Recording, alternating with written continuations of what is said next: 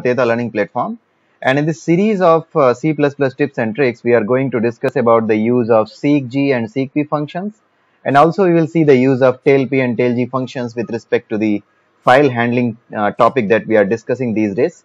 So let us see first the use of the seekg and tellg. Okay, so seekg means seeking a get position. What is the get position? Get means when we are writing, when you are reading, not writing, when you are reading, at that time you need to find out which position you want to be in or which position you are currently in. If you want to know these things or if you want to set these things, then in that case you use the seekp and seekg. So just remember from G that G stands for get. Get means when you are getting something, which means that you are reading something. So seekg is used for seeking a particular location inside the file. Okay, suppose I have this file which I will be opening. Okay, this is the file test.txt, and in this you can see like there are a number of things written. Vikash Kumar, these are the 3 strings that have been written. Suppose I want to set, while I'm reading the file, suppose I want to set my file pointer to this position and start reading from here, or if I want to set my file pointer to this position and start reading from the second line, or if I want to start reading from the 5th characters from the last. Okay, so either you are in the current position if you want to move ahead, or if you are at the beginning of the file. When you open, then you are at the beginning of the file by default. But if you want that you don't want to read it from the beginning, you can set it to some other other location. After some bytes you can set it, or you want that if you want to set the current your file pointer to from the end of some position, like from end you want to set it to the -5th position. In that case you can use the seekg. Okay, so let us see how we can use the seekg and how the output will be there when you will be running this. So let us run this and let us first create a program. So I am just going to create one if stream object, which is basically used to create a file object which you want to read. Okay, so ifile, and here you can just simply write like this, and then ifile dot open. I'm opening the file, and this file was at location C Vikas and text.txt.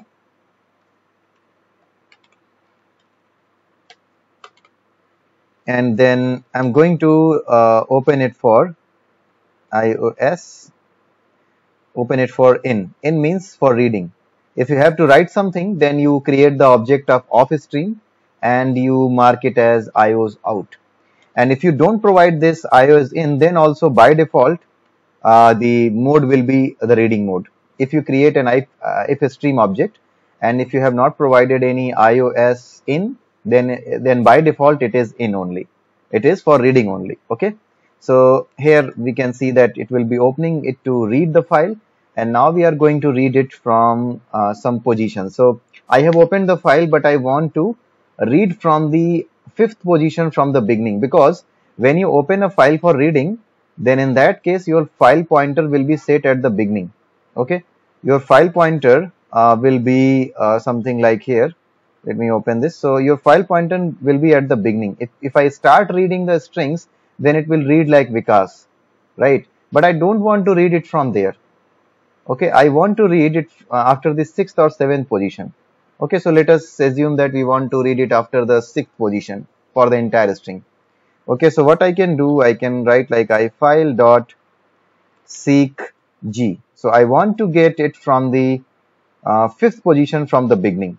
So by default you are at the beginning, so you can simply write like 3rd position. There are two variations of this function seekg. One is it takes only the position from the beginning or from the current position.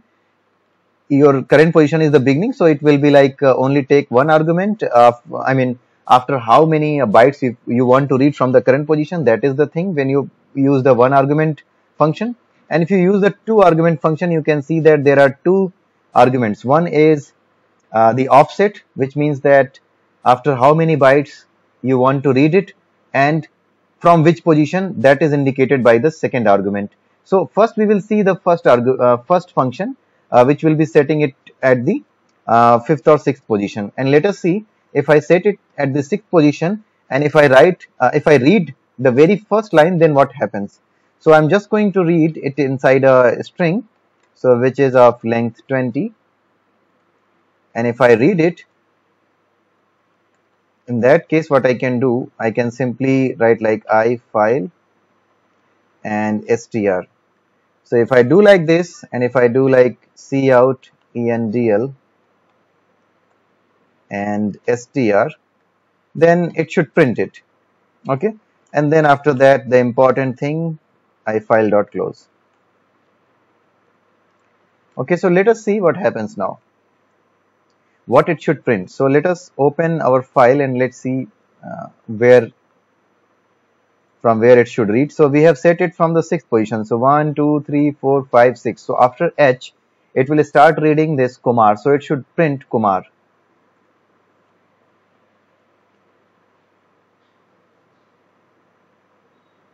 Okay, so it has read Kumar. You can see that it has set it at the 6th position. So it is reading as Kumar. So since I am reading only one string, so that is why it is only getting the first string or the first line.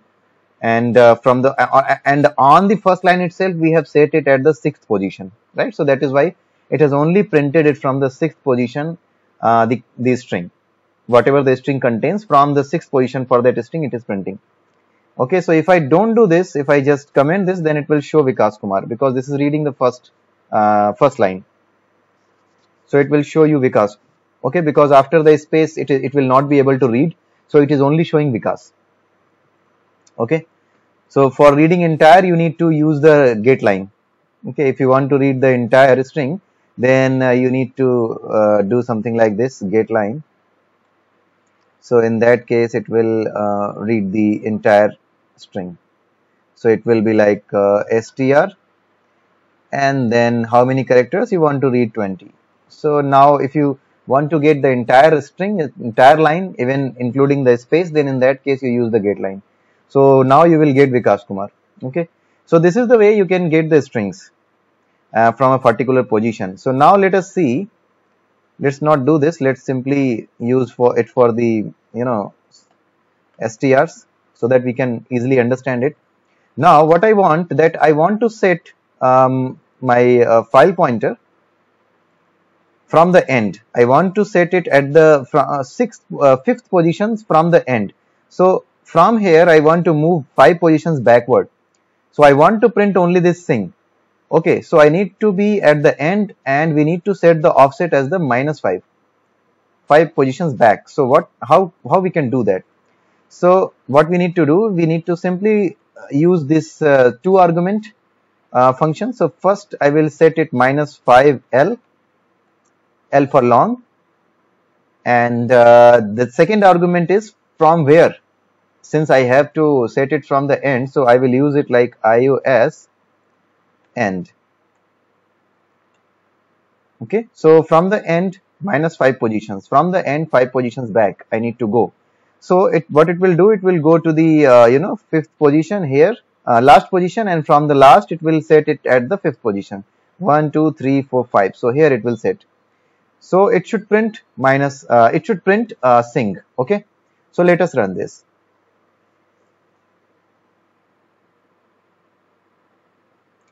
So you can see it has printed seekg. Okay, so this is how you can set it. Okay, now after seekg, we need to see the tellg. Okay, I have set it at seekg at the -5th position.